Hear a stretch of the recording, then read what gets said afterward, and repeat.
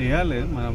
ఇప్పుడు మనం ఎందుకు వేస్తాం ఓటు? నేనైనా ఎందుకు వచ్చి ఓటేస్తున్నా అంటే మనం గత 10 yearsలో తెలంగాణ, హైదరాబాద్ ఎంత డెవలప్ అయిందో, కొత్త సిటీ ఎట్లా డెవలప్ అయిందో, లేని నీళ్ళు వచ్చినాయి, లేని ఎలక్ట్రిసిటీ వచ్చింది. ఎందుకు? ఇవన్నీ లీడర్స్ వల్లనే అవుతాయి, పొలిటీషియన్స్ వల్లనే అవుతాయి. మనం ఒకప్పుడు ఓటు వేసినాం, లీడర్స్ని ఎలెక్ట్ చేసినాం కాబట్టే ఇంత మన లైఫ్స్ ఎఫెక్ట్ అవుతాయి. So what ever me choice of political party ఉందో 100% రావాలి, బికాజ్ మన లైఫ్స్ అన్నిటిని ఎఫెక్ట్ చేస్తాయి. And if you want to continue development, if you want to continue living nicely, మన జాబ్స్ మంచిగా జరగాలి, మన రోడ్లు మంచిగా ఉండాలి, నీళ్ళు, కరెంట్ ఇవన్నీ బాగుండాలంటే మనం 100% బయటకు వచ్చి ఓట్ చేయాలి. ఈరోజు హాలిడే ఇచ్చింది అందుకు ఇంట్లో కూర్చోడం కాదు. So I request everyone to come. నేను మా ఫ్యామిలీతో ఓట్ చేశాను. And it would be amazing if all of you come and vote for the future of the state and of the city.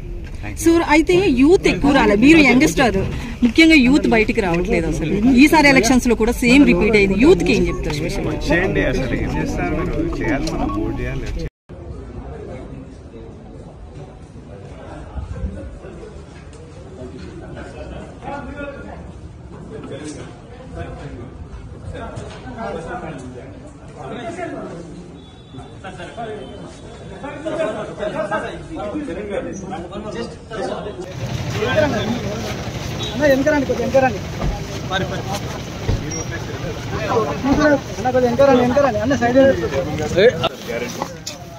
Krishna long తీసుకో, long రావనా?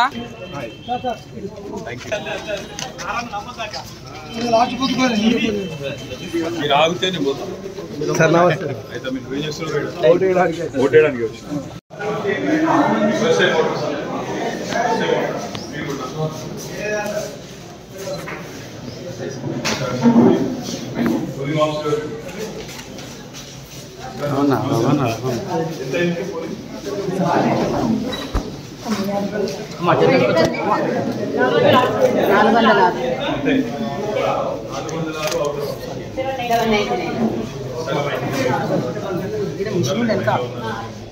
Bathukamma చీర తల్లి.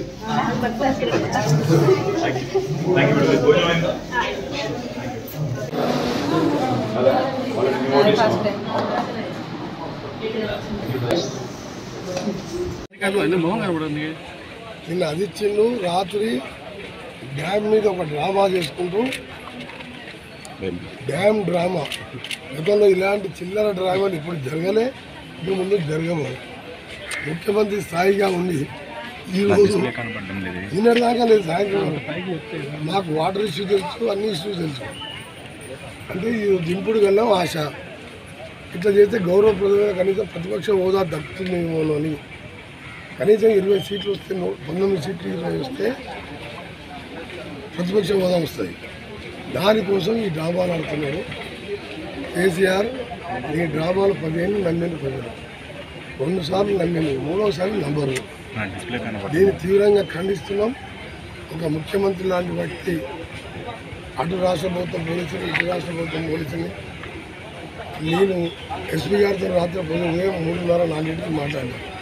మాకే తెలియదు sir, మాకు అక్కడికి వెళ్ళి ఫోన్ వచ్చింది, మేము పంపించినాం. ఏం గడిచిన సాయంత్రం లేదు కదా, ఎట్లా వచ్చింది లేదంటే తెలియదు సార్, మాకు ఇక పైకి వెళ్ళి ఆదేశాలు కాబట్టి మీకు పంపించాం. టోటల్గా ఇది ఒక పెద్ద జోక్ లాగా మారిపోయి ప్రజలు ఉదయం వెళ్ళి నవ్వుకుంటూ మాకు ఒక 10 సీట్లు పెరిగినాయి. మీకు 9 వరకు ఆగిపోతాం అనుకున్నాం. ఆయన పోయినసారి 88 వచ్చి మాకు 90-92 అనుకున్నాం. ఇప్పుడు సెంచరీ దాటి 102 మధ్యలో కాంగ్రెస్ ఈ డ్రామాతో గెలవబోతుంది. 10 ఏళ్ళు కుప్పకన్నులాగా పండుకొని పార్లమెంట్ స్పందింపలేదు. హక్కులు తెలుసుకుంటే నీ ఎంపీలతోని లోక్సభ, రాజ్యసభ ఎంపీలు రాజీనామా చేసి ప్రధానమంత్రి దగ్గర కొట్లాడి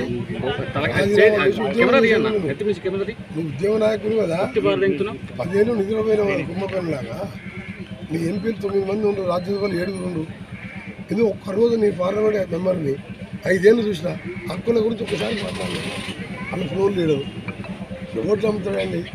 అక్కడ ఉంటే వారం 15 రోజుల కింద చేసేది ఉన్నాయి, నెల కింద చేసేది ఉన్నాయి, 3 నెలల నెలకెళ్ళి ఇవాళ సెకండ్ క్రాప్కు ఈసారి ఏం మార్పు కెనాల్ కానీ నార్త్ కెనాల్కి వాటర్ లేదు. ఓ సైడు రాయలసీమ లిఫ్ట్ ఇరిగేషను ఇంకా కూతురెడ్డిపాటిని 88,000 క్యూసెక్లు పెట్టి వర్కులు పూర్తి చేసుకున్న జగన్మోహన్ రెడ్డిని ఇంటికి పిలిచి నువ్వు అన్నం పెట్టావు. ఆ రోజు ఎందుకు కొట్లాడినావు?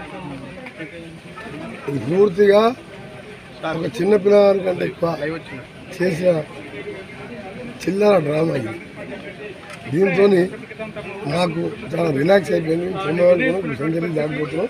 ఆయన సింగిల్ డిజిట్ పర్మిషన్ అవుతుంది. మీరు చూడండి. లేదు, అది స్ట్రాటజిక్ మూవ్. ఎందుకంటే 10 సంవత్సరాలు ఆల్మోస్ట్ 9.5 సంవత్సరాలే నాగార్జున సాగర్ ఎక్కడికి పోదు, ఆ గేట్లు ఎక్కడికి పోదు.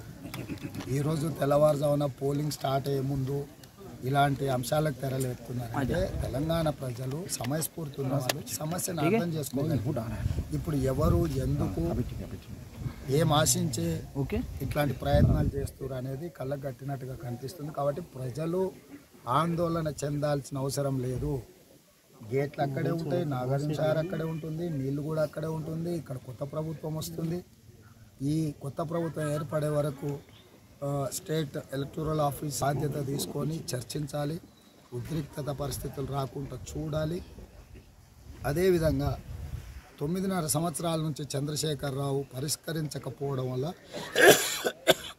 ఇట్లాంటి సమస్యలు ఉత్పన్నమవుతున్నాయి. కాబట్టి ఈ సమస్యలకు అన్నిటికీ శాశ్వత పరిష్కారం రావాలంటే ప్రజలు ఆమోదయోగ్యమైన ప్రభుత్వం రావాలి.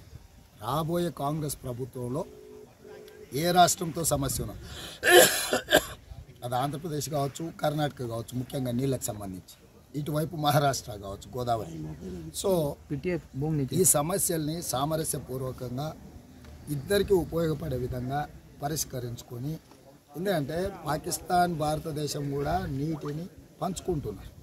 2 దేశాలే ప్రాజెక్టులలో నీటిని మాట్లాడుకొని పంచుకుంటున్నప్పుడు 2 రాష్ట్రాలు 3 రాష్ట్రాలు పంచుకోవడానికి ఇబ్బంది లేదు. తప్పకుండా కాంగ్రెస్ పార్టీ సమయస్ఫూర్తితో సమన్వయంతో కృష్ణానది జలాల విషయం కావచ్చు, గోదావరి నది జలాల విషయంలో కావచ్చు, అదేవిధంగా ఆస్తుల పంపకాల విషయంలో కావచ్చు, లేకపోతే వివాదంలో ఉన్న ఇతర అంశాలు కావచ్చు, వాటన్నిటినీ కూర్చొని చర్చించుకొని పరిష్కరించుకుంటాము. కాంగ్రెస్ పార్టీ ఏర్పాటు చేయబోయే ప్రభుత్వంలో చాలా బాధ్యతాయుతంగా వ్యవహరిస్తాము. నేను తెలంగాణ 4 కోట్ల ప్రజలకు విజ్ఞప్తి చేస్తున్నా, ఇట్లాంటి కుట్రలల్లో మీరెవ్వరూ పడకండి. ఇట్లాంటి కుట్రలు మన ఎన్నికలలో ఓట్లేసే విధానం మీద ప్రభావితం చూపించాల్సిన అవసరం లేదు. నాగార్జున సాగర్ అక్కడే ఉంటుంది, గేట్లు అక్కడే ఉంటున్నాయి, మనందరం ఇక్కడనే ఉంటాం. 2 ప్రభుత్వాలు ఉన్నాయి, ప్రజలు ఎన్నుకున్న ప్రభుత్వాలు.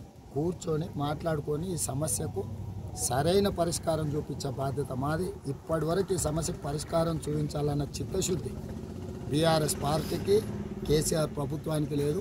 అవసరమైనప్పుడు ఎన్నికలు వచ్చినప్పుడు తెలంగాణ అంశాన్ని ఒక సెంటిమెంట్గా ఉపయోగించుకొని ఎన్నికలలో రాజకీయ లబ్ధి పొందాలని కేసీఆర్ ఏవైతే పన్నాగాలు పన్నుతున్నాడో, భారతంలో శకుని మామ ఏ రకంగా కుయుక్తులతో వ్యవహారాలు జరిపిండో, ఈరోజు బీఆర్ఎస్ ప్రభుత్వం కూడా ఆఖరి ప్రయత్నంగా దింపుడు గల్ల మాష అంటారు కదా, ఇట్లాంటి వాటితోనే ప్రయోజనం పొందాలని చూస్తుండ్రు. కాబట్టి 24 గంటలల్లో జరిగేది కానీ అయ్యేది కానీ పోయేది కానీ ఏమీ లేదు. 100% ఇట్లాంటి చాలా సమస్యలు ఉన్నాయి.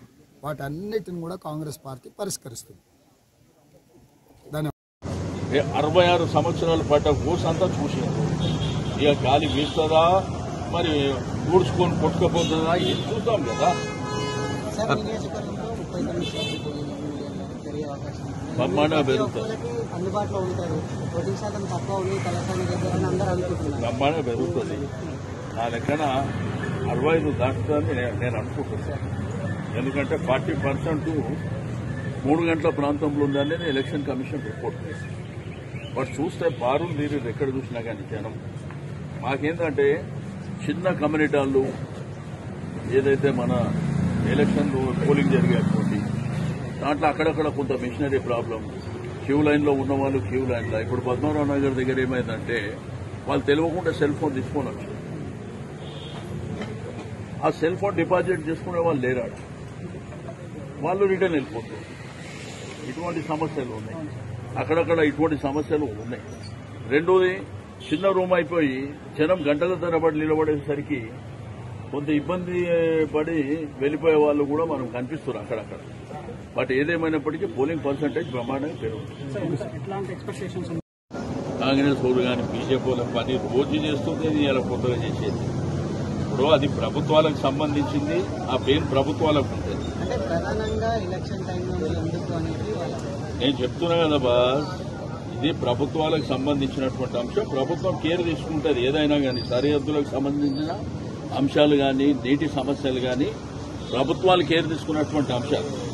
అక్కడ పోయి ప్రభుత్వం అంటే ముఖ్యమంత్రి, మంత్రి, ఎమ్మెల్యే పోయి కాలే. వాళ్ళకంతా ఇంగిత జ్ఞానం లేకుండా మాట్లాడితే మేమేం చేస్తాం?